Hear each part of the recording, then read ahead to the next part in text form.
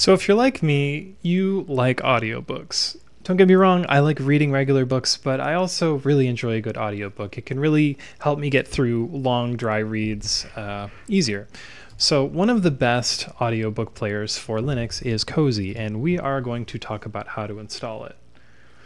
So in this video here, I'm going to be talking about the Flatpak version for the installation. There are other versions that you can check out. Please check the description. But for the sake of this video, Flatpak is just the most universal way to get this going.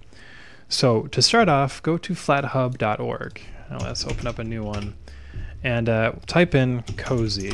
So once you find, I spelled it wrong. Once you find Cozy, press on the button here. You can click install if you have GNOME software, and this should open up in the software app like it's doing for me right now.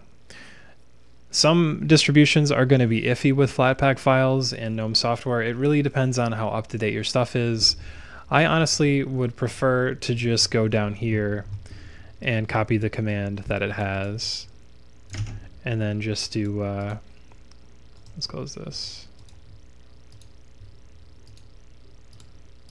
Let's do Flatpak install, and it will install for the user. Now, I actually don't need to install it because I already have it. So I can just go Cozy, and I can show you my audiobooks. So I have currently 2 audiobooks that are not part of my Audible account in this manager. And the way it works is you go to authors, and when it starts up, you click, well, you don't have to click preferences, but if you like to, it's a lot easier in my opinion. And you go to storage. You find your storage location. So my storage location is automatically picked up when I add it, but I can also just go and click the plus sign and then find it in my file system. Once it's there, it shows up in the browser very easily. I can go to the book that I want to listen to. Like this book here, Hackers, Heroes of the Computer Revolution, is an interesting book that I have wanted to read for a long time. It talks to people like Bill Gates and Richard Stallman, and he talks about a lot of different people back in the hacker days.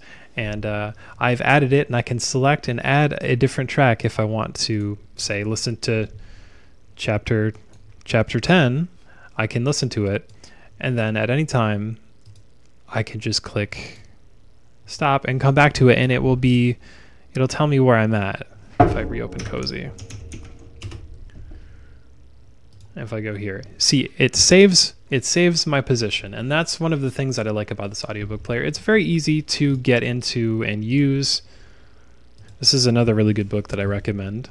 But yes, so that is how the Cozy audiobook player works, how to install it. Please check the article in the description for more information.